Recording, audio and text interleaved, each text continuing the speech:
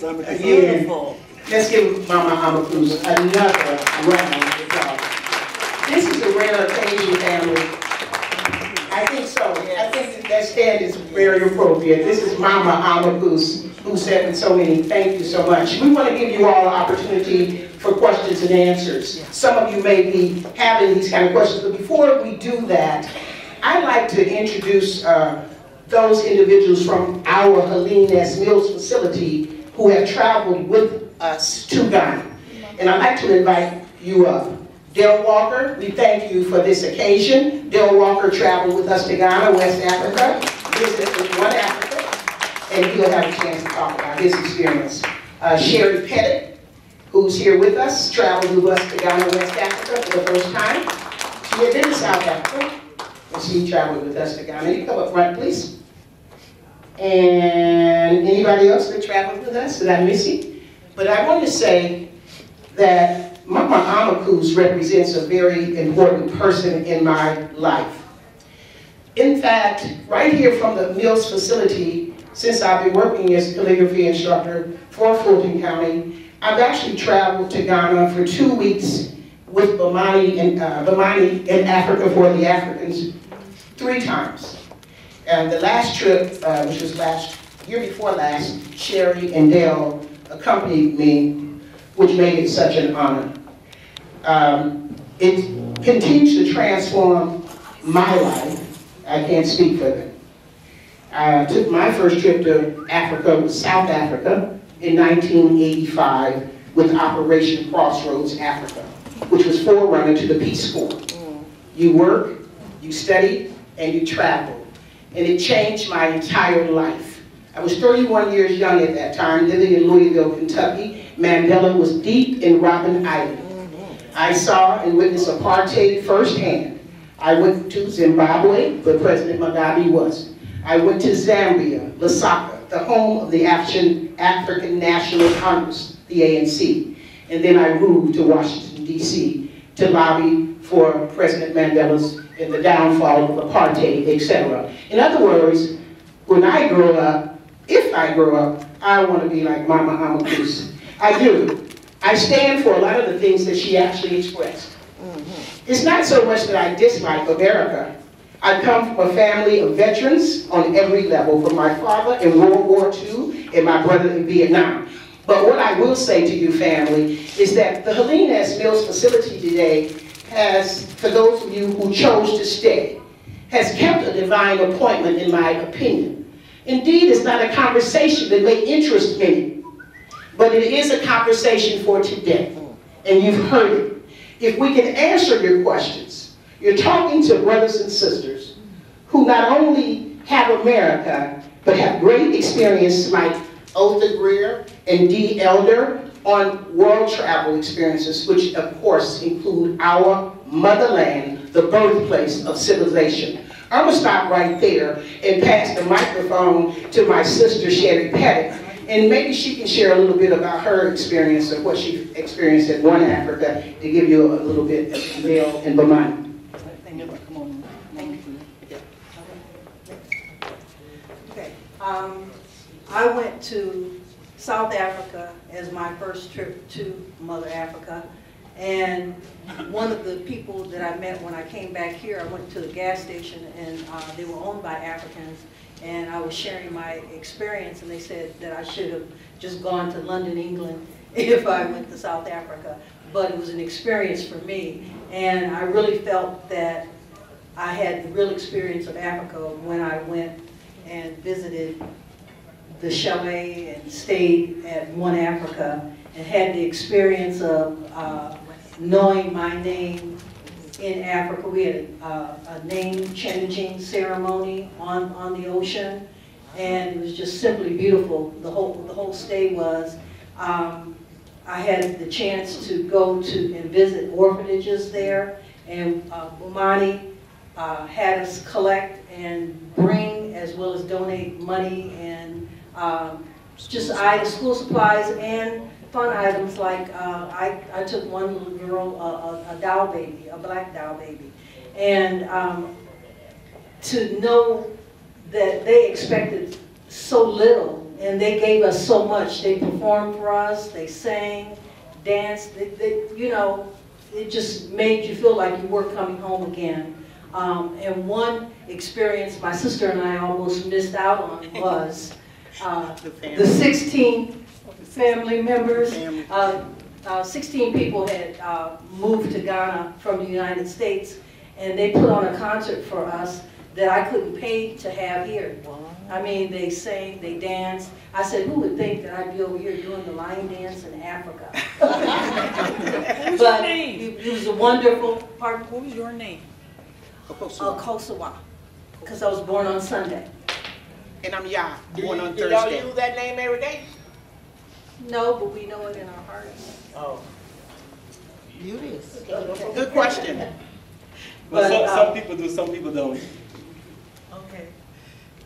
But the experience was wonderful. We got a chance to go to where they took the Africans before they even went to what they call the castles, are really the dungeons. It was a castle for the slave owners, but a dungeon and prison for us. And to just experience being down there was just really something very intense for me, and I can only imagine what they actually went through.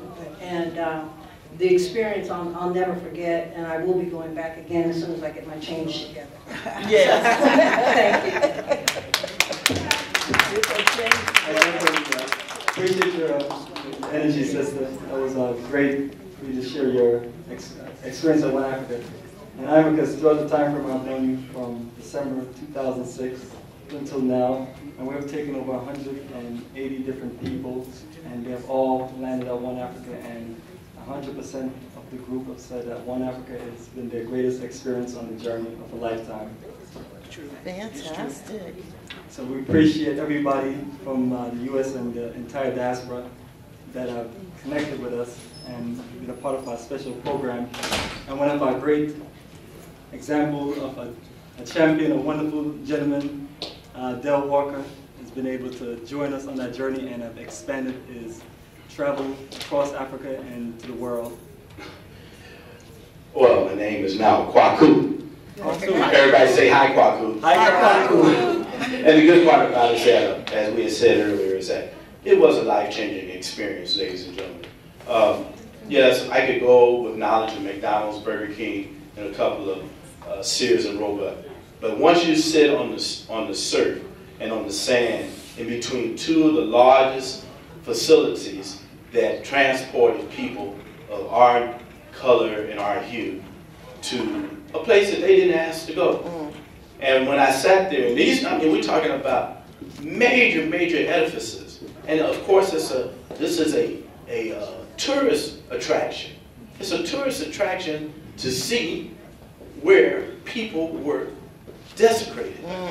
So what I just wanted to say is that it was a life-changing experience, and I will never, ever, ever forget it. And as I sat there on the surf, and I came back, I went forward and back. I was in Ghana, left the trip with them, went to Kenya, then left from Kenya and went to Ethiopia.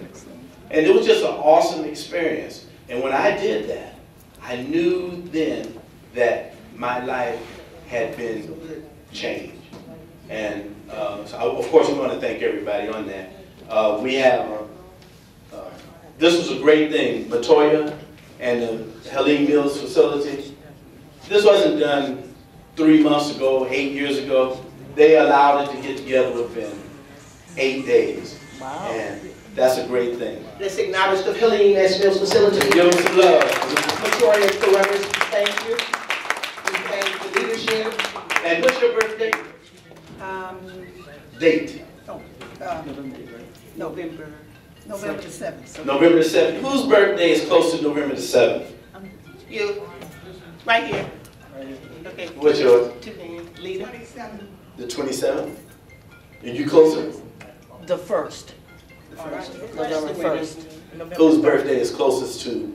Who has a birthday closer than? Okay. Okay. Well, on that point right there is that this is from a year ago. This is a T-shirt from Africa. right there. It's from Kenya itself. And we just want to say, we love you. Thank you very much. And God is good. In completing, let's acknowledge Dale Walker. Just appreciate you, Dale. Kwaku. Yeah, appreciate that was a wonderful presentation. Family, forgot to introduce myself. My name is Bomani Taima, and this is what I love to do, is to reconnect our people from the African diaspora to the African continent. And working with IMAHKÜS, I've made that journey just all the much better, because I know at the end of the day, no matter what happened at the beginning of the trip, at the end of the trip, we're going to go out with a blast. Yeah. Yes, sir. So if you ever need to get some more information about traveling to Africa, you can get one of my business cards. But our website is africafortheafricans.org. My phone number is 404-931-9429. And we have a wonderful journey coming up, a pilgrimage that you'll never forget. And it's coming up October 2015. And it's a 2-week journey to Ghana, and we're going to spend 3 days in West Africa. But if you want to spend a lot more time there, she's more than willing to let you stay longer. And let me pass it off to Sass. Sass has traveled with us October 2011, 2012, and 2013. So we appreciate her energy and all that she has done.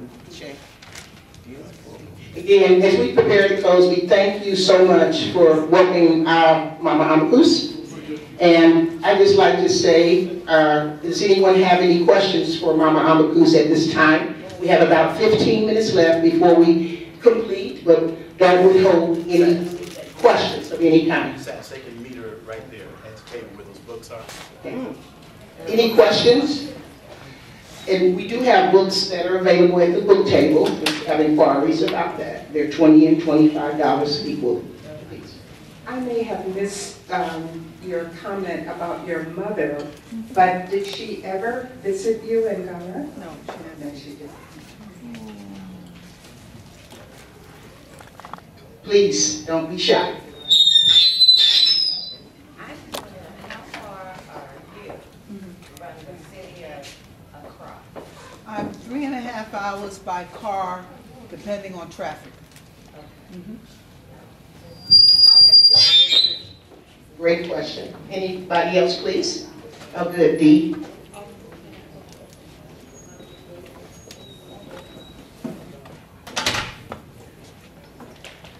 You've been over there for over 25 years. Yes. Do you have any regrets? None. No. So I have a question for Mama IMAHKÜS. Mama IMAHKÜS, so the book that you have written, Fabio? Fabio. What does it mean again? He or she who was away and has returned. He or she who has been away but has returned. Thank you. I'm so glad you came back. I want to know, where else in West Africa have you traveled to? Togo, Benin, Liberia, Cote d'Ivoire, Burkina Faso, Mali. I just travel. And then outside of West Africa, South Africa, East Africa, places like that. Great. Thank you, Jeffrey. Anyone else? Good. Yes. I'm a grandparent raising grandchildren. Yes. What do you know about what's happening with the grandparents in Ghana that's having to raise the grandchildren? I'm not quite understand. What happens to the grandparents? What do you know about them? Are there any programs that you're aware of for grandparents that's raising? We really don't have those kind of programs. They just raise the grandchildren. What happens a lot of times is that when the parents, and a lot of times the parents will travel. A lot of times the parents travel because there are no jobs locally. So the children are left with the grandparents, and they can stay with their grandparents for years. The parents will send money home, occasionally come to visit. But the grandparents, it's not just the grandparents, it's our village. All of us take the responsibility of raising the children. Is that why they call everybody mommy and auntie? Yeah, in Ghana, we're all mothers. So instead of, like here we have aunts and uncles. There you have senior mothers, senior fathers, junior fathers. In fact, I went to visit, a young man told me he wanted me to go and meet his mother. His mother had died. So I said, okay. I went and paid my respects to the family. 2 months later, he came and he wanted me to go because his mother had died. So I thought he was trying to pull a fast one. I said, well, I just went to see about your mother who died. And now another mother died? He said, yes, that was my senior mother. This is my junior mother. So you can have 5, 6 mothers and fathers. Thank you. The one thing I wanted to share, and I'm going to write to you, brother, is that that's one of the reasons that I'm just really drawn to Africa. It's not like I don't like America. It's just that some of the ways that things are done there resonate really naturally with me. Like that particular scenario. I have many, many daughters and sons. I had my first biological daughter when I was 41. I'll be 64. So because I had my daughter later, and she's like 22, then before she came, I had all these other children just in case. And the love is equally there, you see. That's an African traditional value.